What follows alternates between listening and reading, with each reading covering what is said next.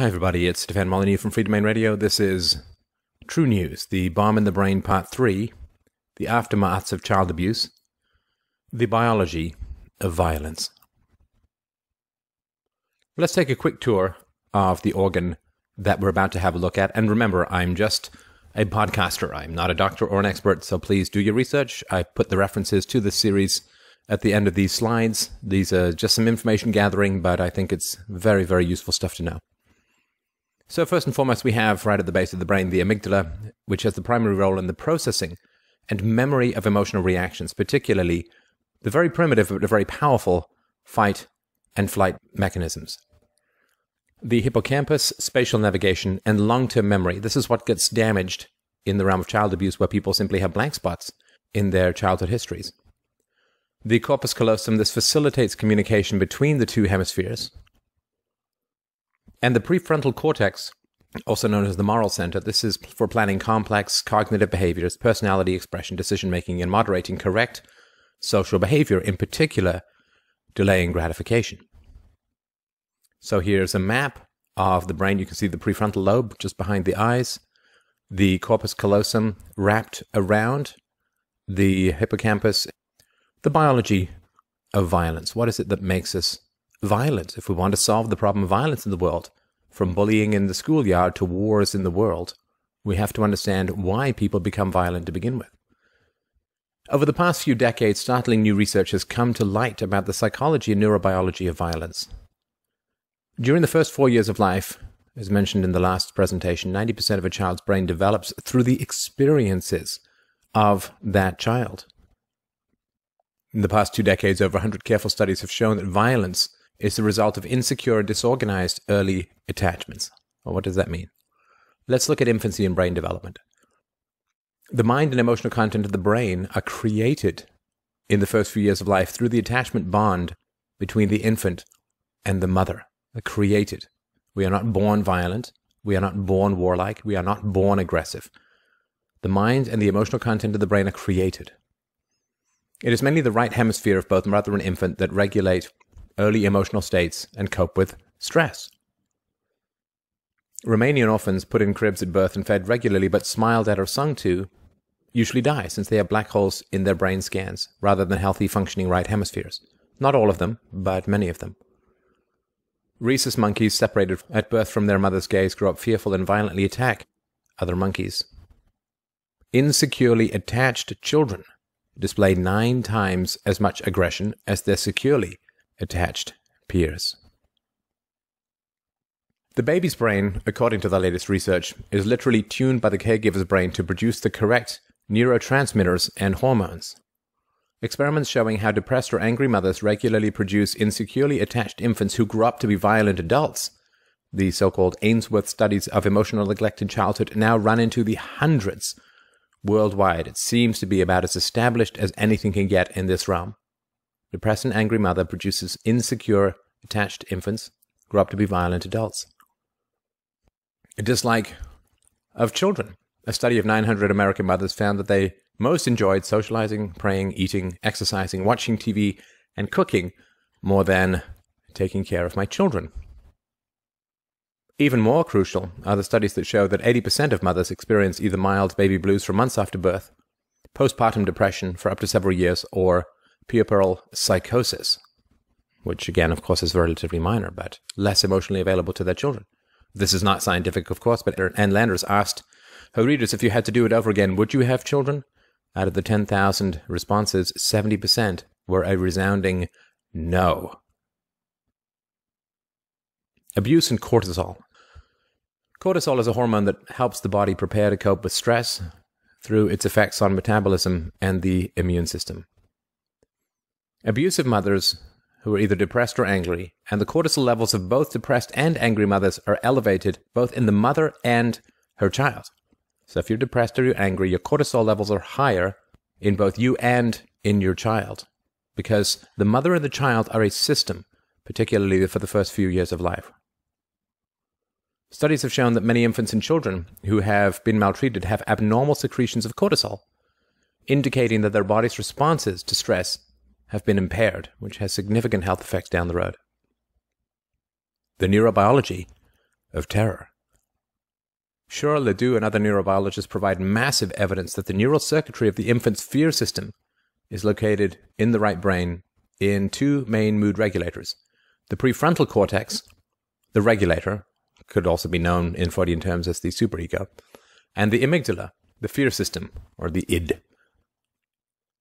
The role of the amygdala is to remember a threat, to generalize it to other possible threats and carry it into the future, right? So if you get attacked by a bear, the amygdala will imprint that bears are dangerous and give you that fight-or-flight mechanism the next time you see a bear, so you don't go, oh, look, a different colored bear, I'm sure I'm safe.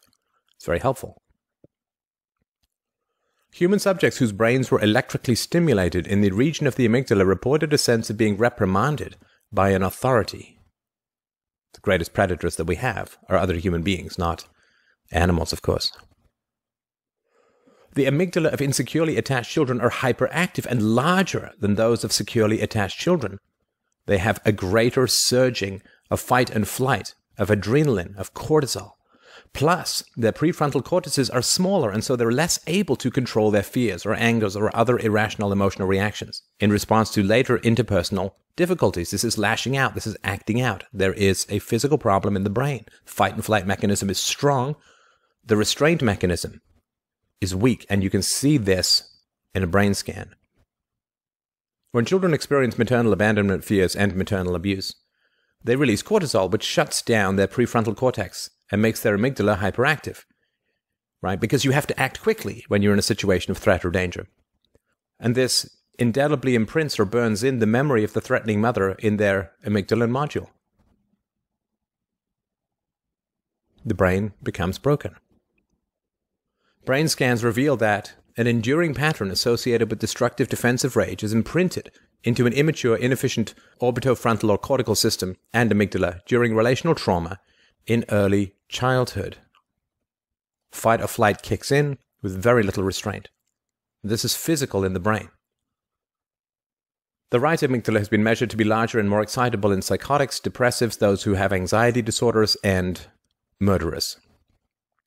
In addition, all these violence-prone products of early relational trauma suffer from elevated norepinephrine, acting out neurotransmitter levels, and depressed serotonin, or calming hormone, levels. The child uses the output of the mother's emotion-regulating right cortex as a template for the imprinting of circuits in his own right cortex. We inherit this template of how our mothers deal with emotions. Do they control their own emotions? Do they talk about their emotions, or did they lash out? We receive that as an imprinting. The same way that ducks imprint on the first thing they see on coming out of the egg. Later, when adult human subjects are shown fearful or angry faces, it immediately depresses their right cortices and activates their right amygdala, as when they are racially biased white subjects who are shown faces of African Americans, right? So it depresses the control, suppression, moral center and activates the fight or flight mechanism. Mirror neurons. One further important area of the brain becomes damaged during early stress, the insula, a deep area of the cortex that contains most of the mirror neurons that make people capable of empathy of the emotional states of others. Neuropsychiatrists have examined abuse and neglected children with brain scans and shown the damage done that affects their need for violence later on. Bruce Perry has published a huge number of studies showing abnormal brain development following neglect and abuse in little children, including significantly smaller brains, decreased activity in their prefrontal cortex, the moral center, the restraint center, the maturity center, hippocampal damage, long-term memory, amygdaloid overexcitation that produces electrical storms similar to those experienced by patients with temporal lobe epilepsy, seizures that cause hallucinations, and violent behavior. People who say, I heard voices telling me to kill. The prefrontal cortex. So to go into a little bit more detail about that which is withered away during child abuse, the medial prefrontal cortex, the part of the brain just behind the eyes, which has been termed the site of the moral decision module and the sense of self, is so damaged by early mistreatment that all impulses are released from control, both violent impulses and sexual impulses. And if we remember from the last ACE study, negative childhood experiences were associated with promiscuity. As Kona puts it in his study of human nature, ethnic violence, and war, Child abuse produces frontal lobe damage that contributes to violent tendencies. Epileptics with seizures in the amygdala have aggressive outbursts. People with records of criminal aggression have more EEG abnormalities than others. Reduced brain serotonin activity lowers the threshold for aggressive reactions to frustration. Impulsively violent and antisocial individuals have low levels of serotonin. In addition, a prefrontal cortex with low serotonin means the subject experiences delusions and hallucinations, which, because of early structural damage, means they cannot catch errors and correct them before they become violent, reacting to imaginary threats. Violence and crime. Bessel van der Kolk, the most famous expert on dissociated mind states, concludes, people with childhood histories of trauma, abuse, and neglect make up almost the entire criminal justice population in the United States, with abusive childhoods causing dissociative states. Robert Firestone reports all his suicidal patients hear parental voices telling them they should kill themselves. Violence in prisons. According to James Gilligan, a prison psychiatrist who has spent his life talking to violent criminals in prison, he reveals that they were all horribly abused as children. He writes, as children, these men were shot, axed, scalded, beaten, strangled, tortured, drugged, starved, suffocated, set on fire, thrown out of windows, raped, or prostituted by the mothers who were their pimps. Some people think armed robbers commit their crimes in order to get money, but when you sit down and talk with people who repeatedly commit such crimes, what you hear is, I never got so much respect before in my life as I did when I first pointed a gun at somebody. Boys and girls. The only neurobiological condition inherited by boys that affects later violence is that they have a smaller corpus callosum, the part of the brain that connects the right and the left hemisphere. Boys who are abused had a 25% reduction in sections of the corpus callosum, while girls did not. Boys grew up with less attachment strengths because careful studies show that mothers look at their boys less, because both parents hit their boys 2 or 3 times as much as they do their girls, because boys are at much higher risk than girls for serious violence against them, and because boys are continuously told to be tough, not to be a wimp or a weakling, not to be soft or a sissy. Abuse and neglect produce equally damaging results in the brains of both boys and girls, but girls tend to respond more with dissociative, internalizing symptoms, withdrawal, depressions, helplessness, dependence, while boys tend more to act out, fight or flight responses, externalizing, impulsive, and hyperactivity, which is one reason why they're diagnosed more as hyperactive or ADHD, or oppositional defiant disorder. So boys are hit more, and it has a worse effect on them in terms of later violence than it would with the girls. The effects of child abuse. Abused and neglected children have poorly integrated cerebral hemispheres. This poor integration of hemispheres and underdevelopment of the orbitofrontal cortex is the basis for such symptoms as, and think about this in terms of your life or the lives of people around you, difficulty regulating emotion, lack of cause and effect thinking. If I do this, then bad things will happen. If I steal this, I might go to jail. They have lack of cause and effect thinking, which is to do with the deferral of gratification. An inability to accurately recognize emotions in others. An inability of the child to articulate the child's own emotions. An incoherent sense of self and autobiographical history that's related to hippocampal damage, and a lack of conscience. Perhaps you were raised by somebody like this. It's very important to understand this. Children who have been sexually abused are at significant risk of developing anxiety disorders, 2 times the average, major depressive disorders 3.4 times, alcohol abuse 2.5, drug abuse 3.8, and antisocial behavior, criminal, 4.3 times the average. Meaning. Early interpersonal experiences have a profound effect on the brain because the brain circuits responsible for social perception are the same as those that integrate such functions as the creation of meaning, the regulation of body states, the regulation of emotion, the organization of memory, and the capacity for interpersonal communication and empathy. These are depressed people or angry people who feel that life has no meaning or who are nihilistic. It's a kind of brain damage. Memory and stress. Stressful experiences that are overly traumatizing or chronic cause chronic elevated levels of neuroendocrine hormones. High levels of these hormones can cause permanent damage to the hippocampus, which is critical for memory. So if you have black holes in your childhood, it's important to look at what is around those black holes. Is it stress? Was it abuse? Based on this, we can assume that psychological trauma can impair a person's ability to create and retain memory and impede trauma resolution. If you can't remember it, you can't deal with it. Emotions. The effects of early maltreatment on a child's development, as we're arguing here, are profound and long-lasting. It is the impact of maltreatment on a child's developing brain that causes effects seen in a wide variety of domains, including social, psychological, and cognitive development. The ability to regulate emotions and become emotionally attuned with another person depends on early experiences and the development of specific regions of the brain. Early maltreatment causes deficits in the development of these brain regions, primarily the orbitofrontal cortex and corpus callosum, because of the toxic effects of stress hormones on the developing brain. Too much stress in too long a period of time is toxic. It is a poison on the developing brain.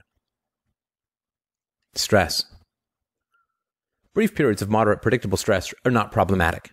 In fact, they prepare the child to cope with the general world, tests and sporting events and so on. The body's survival actually depends upon the ability to mount a response to stress. But prolonged, severe, or unpredictable stress, including abuse and neglect, during a child's years, particularly the early years, is highly problematic. The brain's development can literally be altered by these experiences, resulting in negative impacts on the child's physical, cognitive, emotional, and social growth. This chronic stimulation of the brain's fear response means that the regions of the brain involved in this response are frequently activated. When they are, other regions of the brain, such as those involved in complex thought, cannot also be activated and therefore not available to the child to learn with. What that means is that when you're in your fight or flight mechanisms or your fear response or your amygdala is overstimulated, as it is during chronic stress and abuse, you can't learn as effectively. You're dissociated, you're tense, you're stressed. This is, of course, why learning disorders, despite high intelligence, are often associated with these kinds of issues. Persistent fear response. Chronic stress or repeated traumas can result in a number of biological reactions. Neurochemical systems are affected, which can cause a cascade of changes in attention, impulse control, sleep, and fine motor control. Chronic activation of certain parts of the brain involved in the fear response, such as the hypothalamic pituitary adrenal axis, HPA, can wear out other parts of the brain, such as the hippocampus, which is involved in cognition and memory. Early experiences of trauma can also interfere with the development of the subcortical and limbic systems, which can result in extreme anxiety, depression, and difficulty forming attachments to other people. Chronic activation of the neural pathways involved in the fear response can create permanent memories, which shape the child's perception of and response to his environment. And, of course, so often children are blamed for not paying attention, for being in another world, for being a daydreamer, for being nervous, rather than recognizing that their brains have been damaged through stress and abuse. Hyperarousal. Less fun than it sounds. When a child is exposed to chronic traumatic stress, his brain sensitizes the pathways of the fear response and literally creates memories such that his fear response becomes almost automatic. He doesn't really think about it. This is called a state of hyperarousal. His brain is adapted to a world that is unpredictable and dangerous. It is hypervigilant, focused on nonverbal cues that may be threatening. Dangerous parent, a drunken parent, a drugged-out parent, a violent parent. The regions of the brain involved in the hyperarousal response are always on, and because of this, the child may frequently experience hyperactivity, anxiety, impulsivity, and sleep problems. Right? Their horses are constantly charging. It's a constant stampede. Dissociation. While hyperarousal is more common in older children and males, dissociation is more common in younger children and in females, children who often feel or are immobile or powerless. Dissociation is characterized by first attempting to bring caretakers to help, and if this is unsuccessful, becoming motionless or freezing and compliant, and eventually dissociating. This is often called the surrender response. People describe children in dissociative states as numb, non-reactive, or acting like they aren't there. And it's true, though not saying it's related to these children, it's true that a lot of people who commit atrociously violent acts have no memory of it afterwards. So even if shown footage of their violent acts, feel like it wasn't me, I wasn't there. Disrupted attachment process. Much of a child's emotional development, as we're arguing here, is rooted in his relationships with his early primary caregivers. For example, it appears that aggressive, submissive, and frustration behaviors may be genetically encoded. If relationships with the caregivers are positive, the child's cognitive structures learn to regulate these emotions and behaviors. If the relationships are negative or weak, the lower brain responses become dominant, and the cognitive regulating structures do not develop to their full capacity. The young child may not fully develop the cognitive ability to control his emotions, nor develop an awareness of others' emotions. So we're born with the capacity for this kind of violence, and positive relationships intervene in that and give us maturity and self-control. Children who have been abused and neglected often lack empathy and truly do not understand what others feel like when they do something hurtful. Neglect and empathy. Babies need to experience face-to-face baby talk and hear countless repetitions of sounds in order to build the brain circuitry that will enable them to start making sounds and eventually say words and form sentences. If babies are ignored, if their caregivers do not provide this type of intense verbal interaction, their language development may be delayed. If a child does not receive kindness as an infant, he may not know how to show kindness as an adult. If a child's cries for attention are ignored as a toddler, he may not know how to interact positively with others later.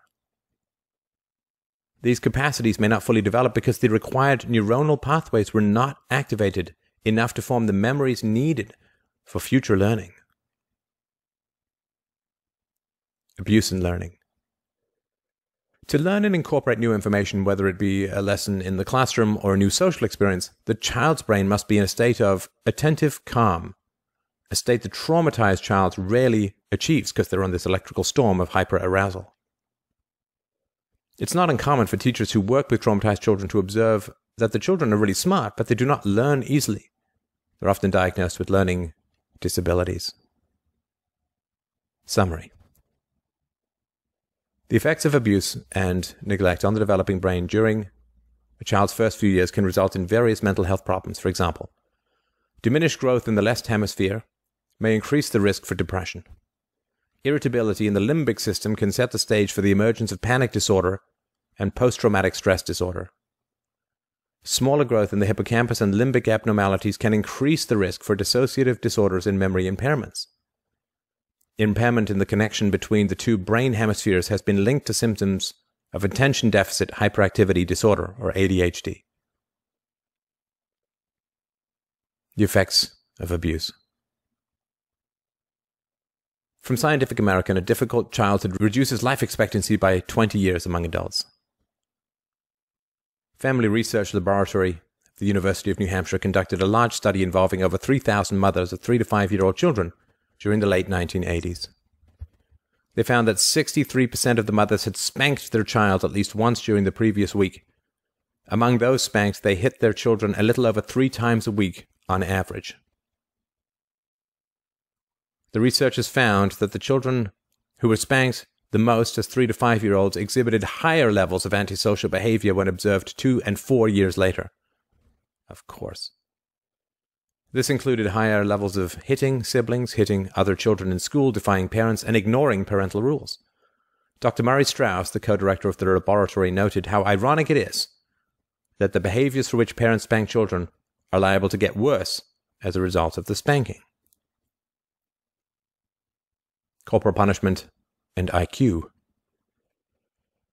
The Family Research Laboratory of the University of New Hampshire released a study which showed that the more often a child is spanked, the lower they score in IQ tests 4 years later. We've just looked at the physical basis for these kinds of findings. The researchers do not attribute the lower IQ tests directly to physical injuries sustained during the spanking. Rather, they believe that parents who do not spank are forced to use more reasoning and explaining while disciplining the child. Some parents think this is a waste of time, said the researchers, but the research shows that such verbal parent-child interactions enhance the child's cognitive ability. Yes. 13% of the parents reported spanking their children 7 or more times a week. The average was 3.6 spankings per week. 27% reported using no physical punishment. Again, that's self-reporting. It's probably lower.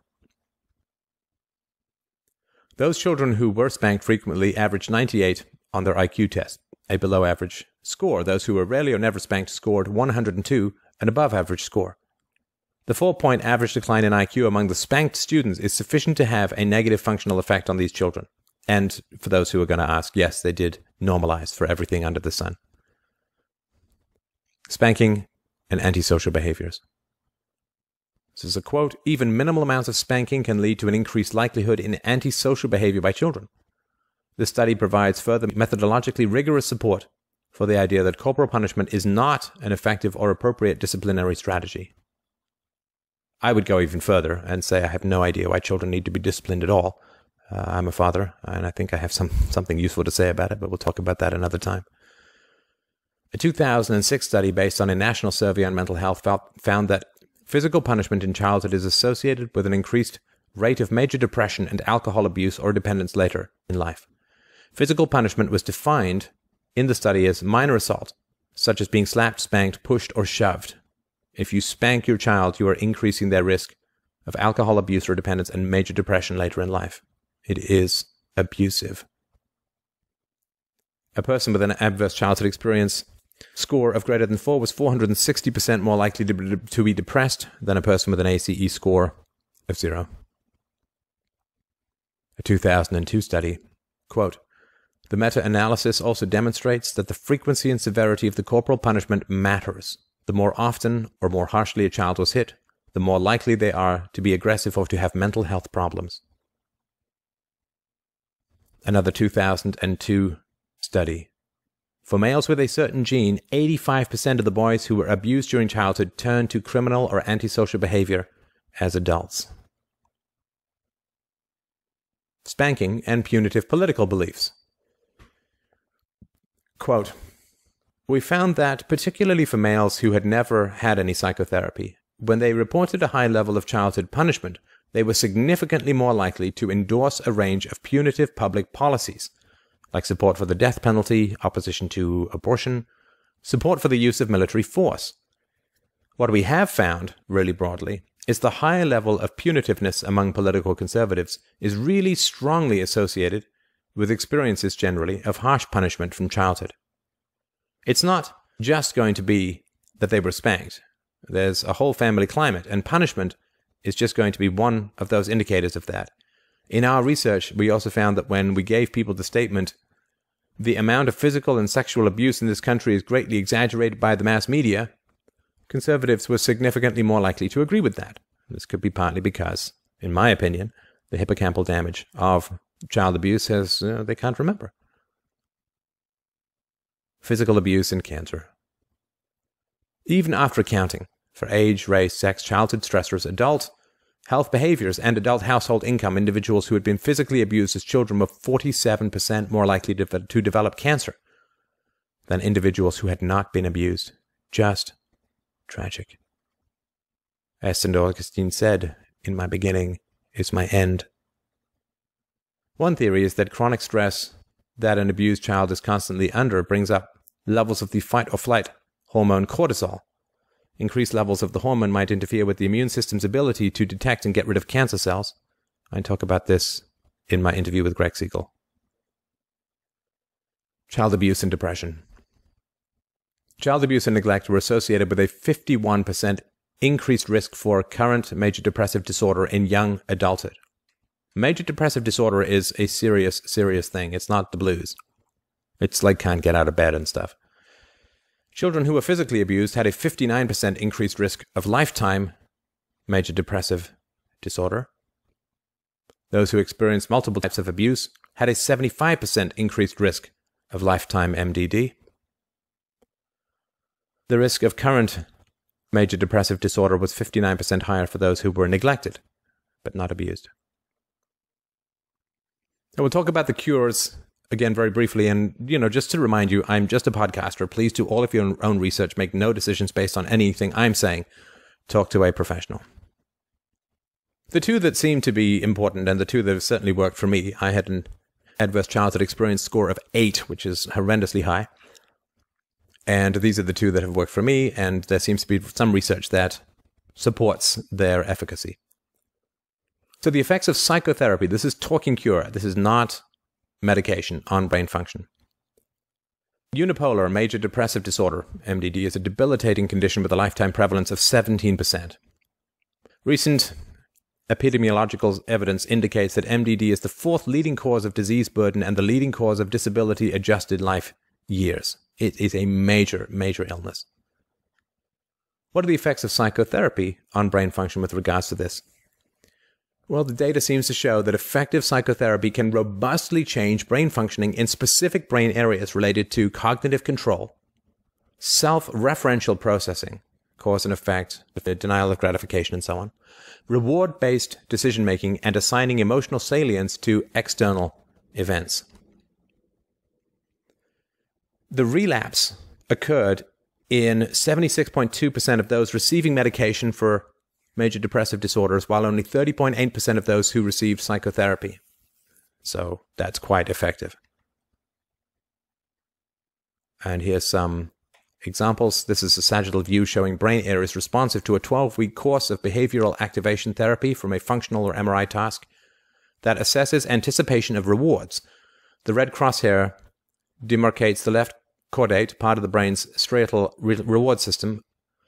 So what this means is that when people have had a 12-week course of psychotherapy, they anticipate greater rewards from things. They're able to think that things will be better in the future. If they go for lunch, if they get a new job, they expect better rewards, which raises their motivation, gets them out of the funk. And I talk about this in an interview which I'll publish after these studies as well. The benefits of exercise are huge. In children, college students, and young adults, exercise or physical activity improves learning and intelligence scores. Moreover, exercise in childhood increases the resilience of the brain in later life, resulting in a cognitive reserve strength. The decline of memory, cortex, and hippocampus atrophy in aging humans can be attenuated by exercise.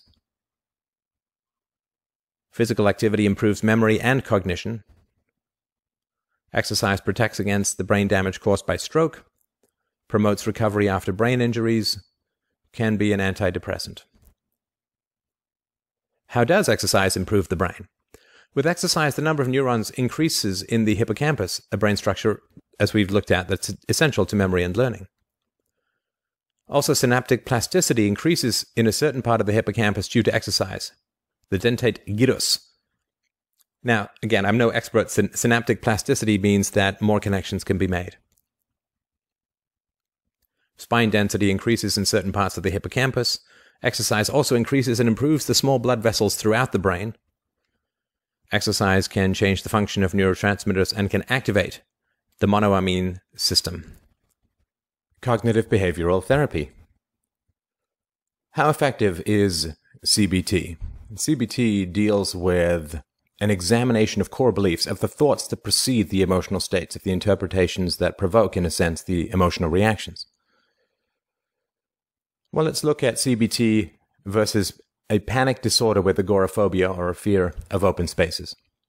A review of approximately 150 research studies has shown that 87% of people with PDA improved with only a 10% relapse rates for CBT, as compared to a 60% improvement rate with a 35% relapse rate for antidepressants, and a 60% improvement rate with a 90% relapse rate for anti-anxiety medications, which to me makes a fair amount of sense. If you're only treating the symptoms rather than cause, when you stop treating the symptoms, the cause will create the symptom again. Cognitive behavioral therapy for panic disorder without agoraphobia has an improvement rate of 90%, with a 5% relapse rate. Part 4 of this series will be up next. Thank you so much for watching and listening. You can find the references at fdrurl.com/TN_abuse1. This is Stefan Molyneux from Free Domain Radio. Thank you so much.